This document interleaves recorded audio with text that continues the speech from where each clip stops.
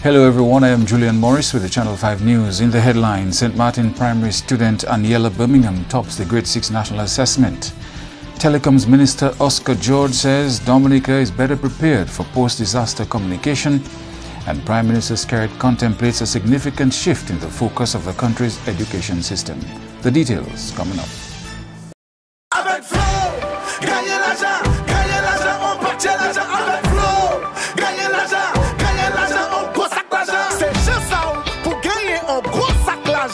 Avec Flow, animé on top up, sign up, quittez yo, every video join Flow. It only gets better with Flow. Flow terms and conditions apply.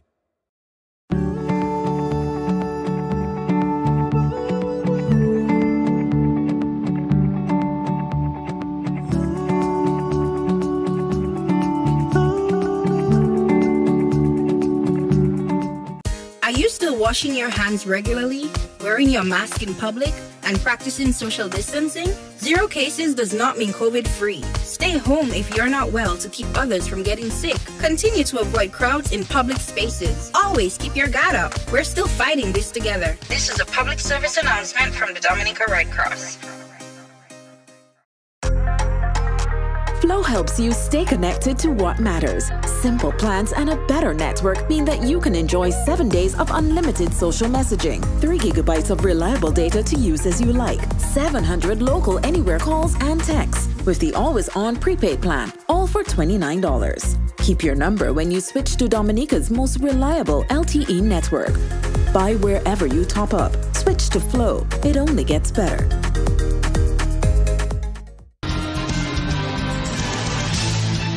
First up in the news, St. Martin's Primary School has topped this year's Grade 6 National Assessment. Here's Andrea Louis with more. The announcement was made by Minister for Education, Octavia Alfred, during a press conference this morning. The top performers in the 2020 examinations were Ayala K.J. Birmingham, St. Martin Primary, 3 A's. Serena D.S. Harris, St. Luke's Primary, 3 A's.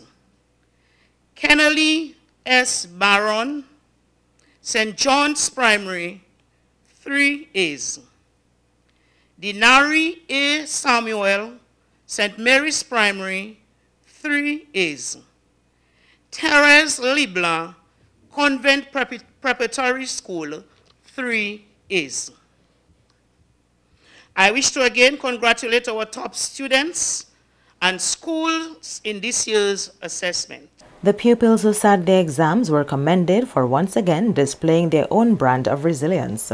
Like all of you, we were concerned about the implications of the upheaval caused by COVID-19. I am so happy to note, however, that our concerns, though well-placed, have not come to bear. Instead, this year, we are witnessing similar results to what obtained in previous years.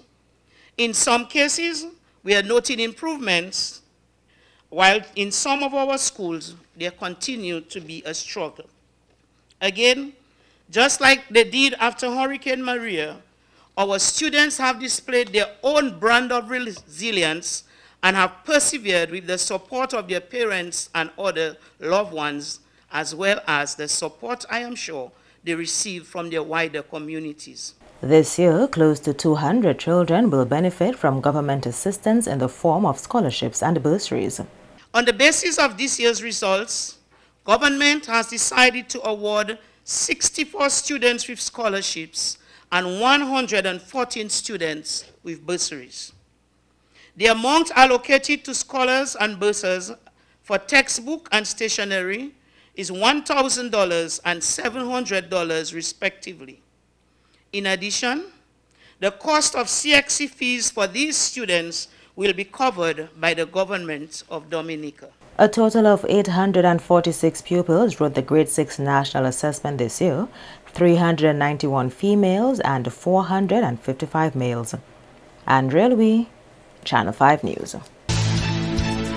Meantime, Aniela Birmingham of the St. Martin Primary School, who topped this year's Grade 6 National Assessment, is elated at the results and says her love for reading was vital to her success. Being the top student, I feel great, I feel joyful. I worked very hard throughout the year and I think it truly paid off. Reading helped me because some children that don't like to read, they don't really like to study, but I find joy in reading my books, and reading really helped me in English and comprehension, one of the top subjects. With the COVID-19, it was kind of challenging, especially with the online learning, but I believe with the help of my parents, teachers, and knowing that I wasn't the only one going through this, it really helped me to not really change and for me to continue as I am doing. Principal of St. Martin's Primary School, Brynette Moreau, while pleased with the results, says it was a challenging time for the children. It has been a very challenging year for our students,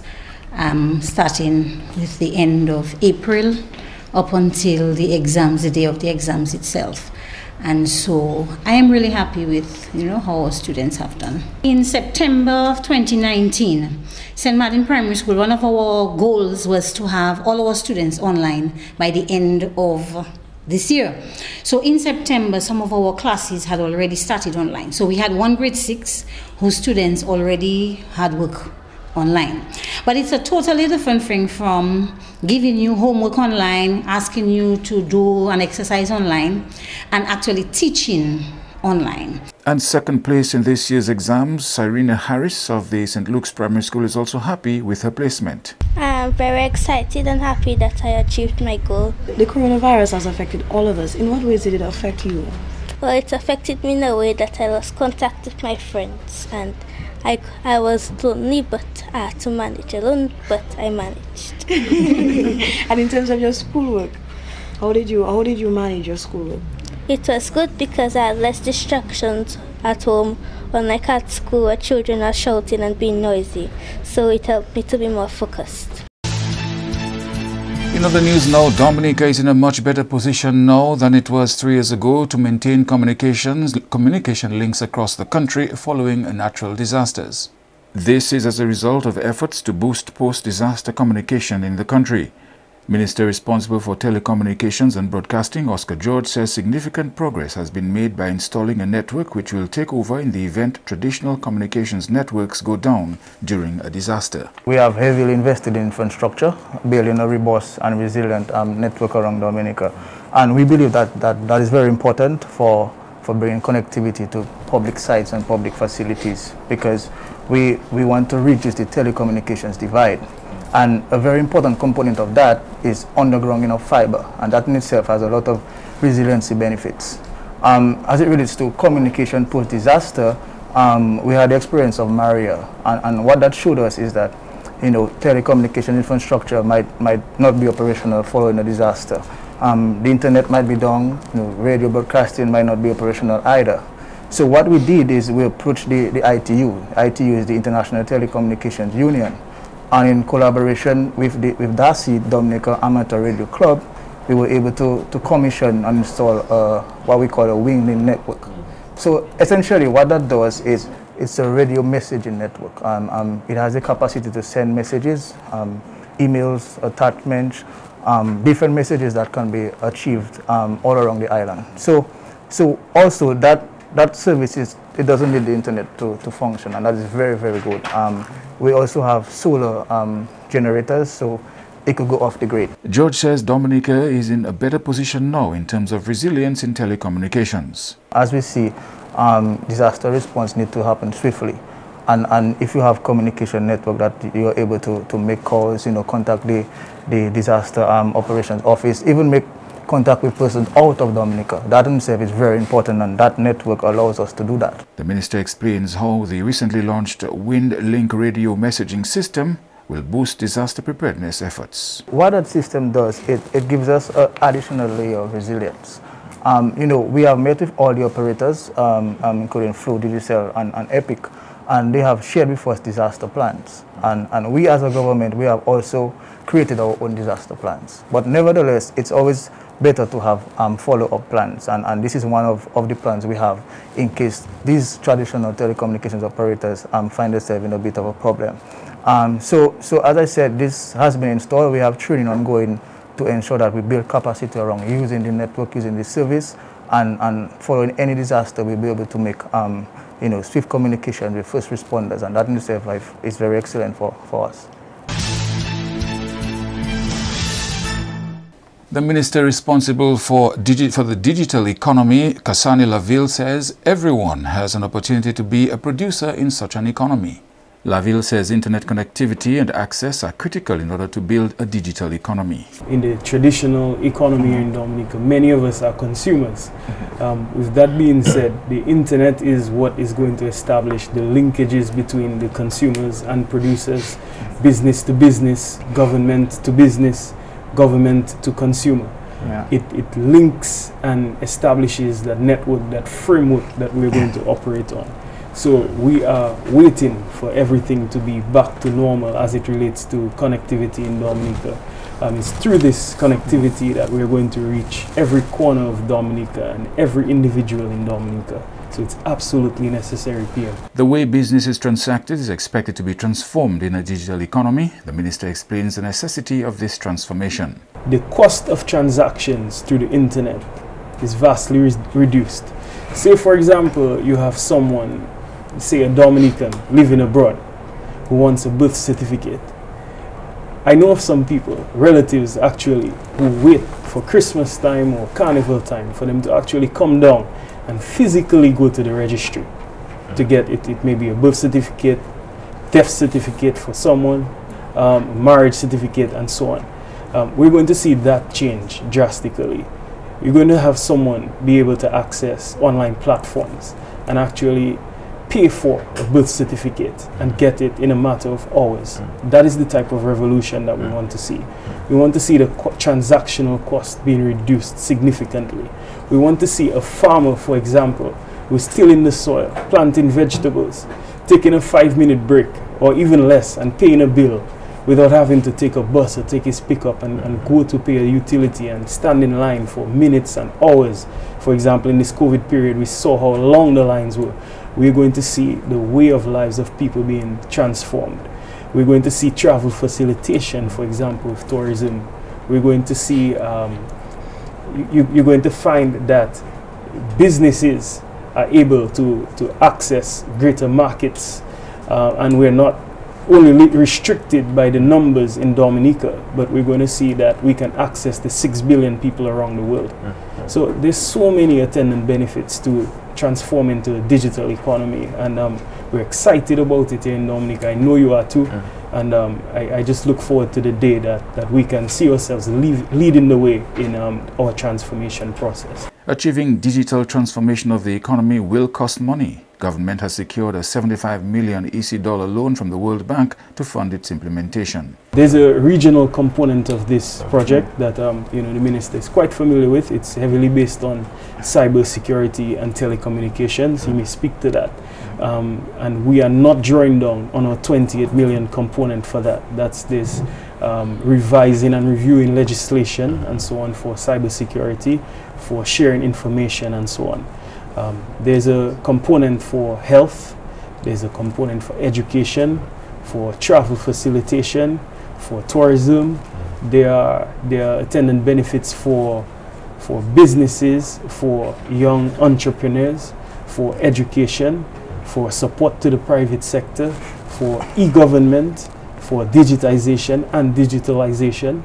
So there are tremendous benefits across the board to see that transformation of the way that we conduct business. There's also a major component where we're going to move towards attaining jobs and skilling and retooling young professionals in particular to ensure that they're up to par, they're up to speed in terms of accessing jobs and the opportunities out there. Meantime, Prime Minister Skerrit says the idea is to get Dominicans to transition from traditional methods of transacting business to doing so online. We are left with no other option, and we'll be left with no other option as a country. We have an opportunity to lead the way in respect to the digitalization of our economy and ensuring that technology and the use of technology is more prevalent in our community. Obviously, I think what has happened in the past, we have gone ahead with these changes but left the people behind. And what we're seeking to do differently now is to ensure that we have the people along the process, and get our citizens and residents to have a greater appreciation for the use of technology. You are watching Channel 5 News. We'll have more after this.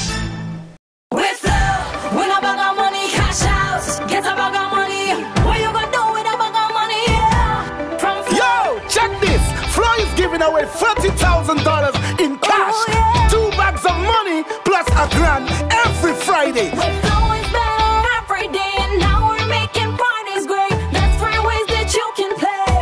So listen up. Top up. $10 or more. Sign up.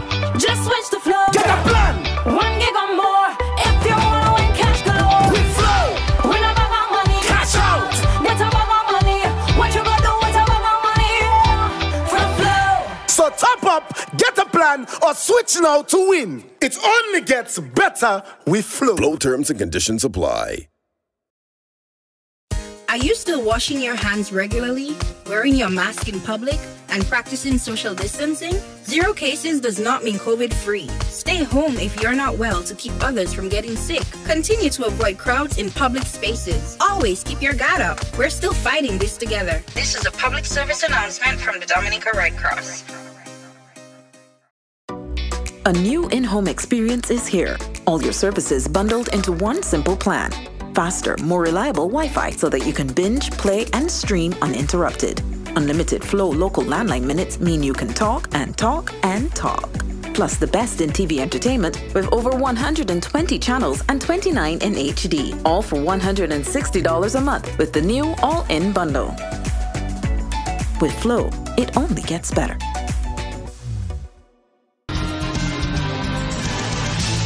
Thank you for staying with us. Prime Minister Skerrit has given 2 young ministers, Oscar George and Kasani Lavilla, mandate to engage the youth in leading the country into the digital age, pushing the use of technology. The ministers are responsible for telecommunications and the digital economy, respectively. To complement these efforts, the Prime Minister is contemplating a significant shift in the focus of the country's education system. I'm really giving you guys a free hand in advancing this. I believe in it. I am convinced that it is important. This is why in our manifesto we made very strong reference to this. I accept that there are so many benefits to it. You know, if our young people coming from universities, coming to look for the traditional jobs, it's not going to happen. It's not going to work anymore. I don't think we can continue going to university and coming back and waiting for the government to give us a job. I think we have to start. We have to keep creating opportunities for ourselves. And many young people you reference, Ms. Samuel and others, who are creating opportunities for themselves, using these platforms. And I think, and this is why I've said that the education system, I'm hoping to tell the minister sometime next month, we have to review the education system, really have a paradigm shift to it, and to ensure that it is addressing current day challenges, and it is preparing students to deal with current day challenges. And Chief Cultural Officer Raymond Lawrence says this year's emancipation celebrations have a greater significance as the world goes through a period of racial reckoning. Andrea Louis tells us more. Emancipation celebrations are held each year to recognize the end of slavery and the dawn of a new era for Black people.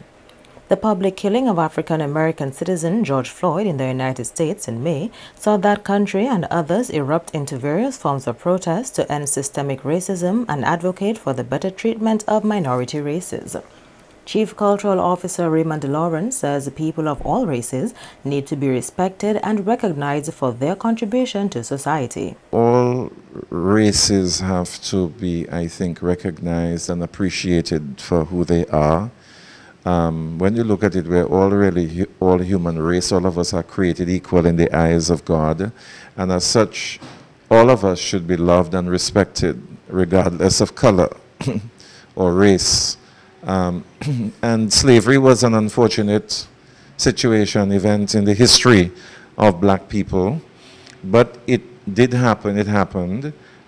So what we could also focus on would be what are some of the positive things that came out of the evil system of slavery. In the case of the United States, Lawrence points out that Black Americans have made significant contributions to all spheres of society. When you think of people like Michael Jackson, Whitney Houston, Aretha Franklin, Diana Ross, these are black people, and the basketballers, you know, the Michael Jordans and all of that. If we're speaking about the States, all these are black, and even Obama recently being first black president of the United States. These are wonderful achievements of black people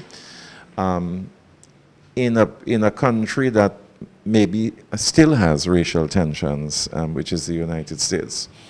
So I think it's important that we continue to recognize the contribution which black people have made in the history of our countries, and to really show appreciation for the contributions that they have made as we all strive towards working in harmony together with everybody. The Chief Cultural Officer believes that going forward, people need to be encouraged to respect each other in order to overcome their differences. There must not be reverse discrimination where we hate the haters. You see? So we must be careful about that. The point is that we have to encourage people to love one another, and all of us, all races, respect each other, show love for one another, and simply just try to work together to make this whole world a better place. And Antigua's Prime Minister Gaston Brown finally had his long-anticipated meeting with other major shareholder governments of LIAT on Monday. Brown has been trying for some time now to have the ears of his counterparts in hopes of persuading them to save LIAT. There have been reports that a previous meeting requested by Brown did not materialize. Prime Minister Gonzalez has brushed aside comments that he and another Prime Minister were bent on seeing the back of LIAT. Gonzalez says he came to office in 2001 when Caribbean Star and Caribbean Sun were engaging in predatory pricing, creating challenges for LIAT. He says his administration stepped up to the plate when others did not. LIAT was under real pressure. A lot of governments across the region and opposition parties had embraced Stanford and were giving in to his blandishments. You know how sometimes we are in this region. You know, a big Texan come on and you fall over, and he says he has a few dollars and he put 2 planes in the skies, and all of a sudden your own is of no importance. LIAT issued in 2001 a rights issue to raise $40 million. The only government which bought shares was the government of St. Vincent and Grenadines, my government, $2.9 million. Pay that money either in December 2001 or early January, thereabouts 2002. No private sector entity put any money in, despite all the yap that they want to put money and they want to do this. He says he led the resistance to Stanford at the time. Look, for nearly 20 years, I have soldiered doing this work for LIAT. Ralph want to undermine LIAT. I come face to face with the arithmetic. If somebody else had come by and said they could finance, put in the money. But when Mia said, look, I don't have any more money to put. And I'm leaving Mia to say how much money she put over the last couple of years. She put a phenomenal amount of money. And before that, Owen Arthur and Frondell Stewart and David Thompson, all very strongly supportive of LIAT. It is true that Barbados had benefits. But the country is under an IMF program, a tough IMF program. And there are further difficulties now with COVID. And it's difficult for them, it's difficult for Antigua. Tourism economy is ours, it's very difficult for us and for Dominica. But it is a crippling thing for Antigua and real horrors for Barbados, the circumstances of COVID, horrors in an economic sense.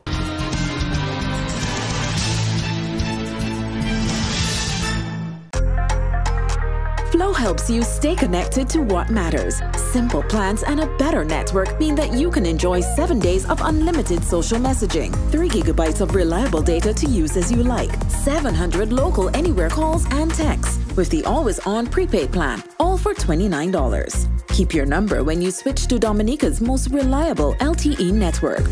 Buy wherever you top up. Switch to Flow. It only gets better.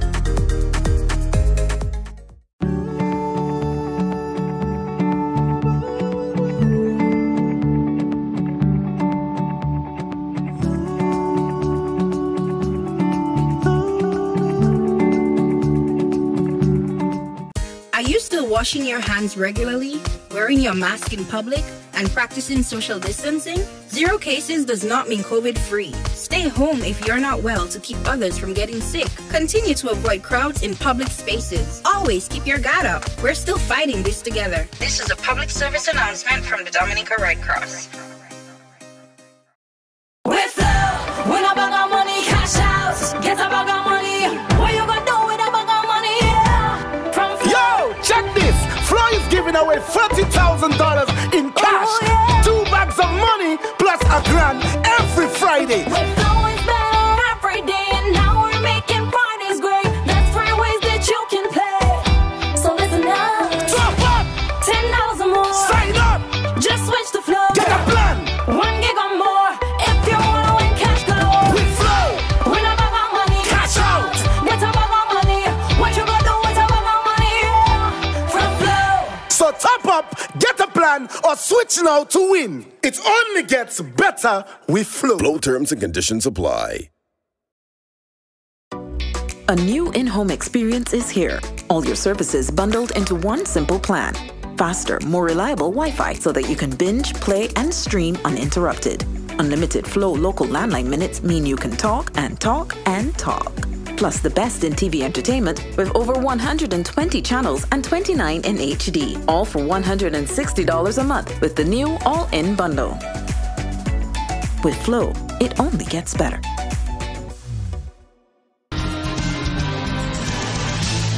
To end the news, a look again at the headlines. St. Martin Primary student Aniela Birmingham tops the Grade 6 National Assessment. Telecoms Minister Oscar George says Dominica is better prepared for post-disaster communication.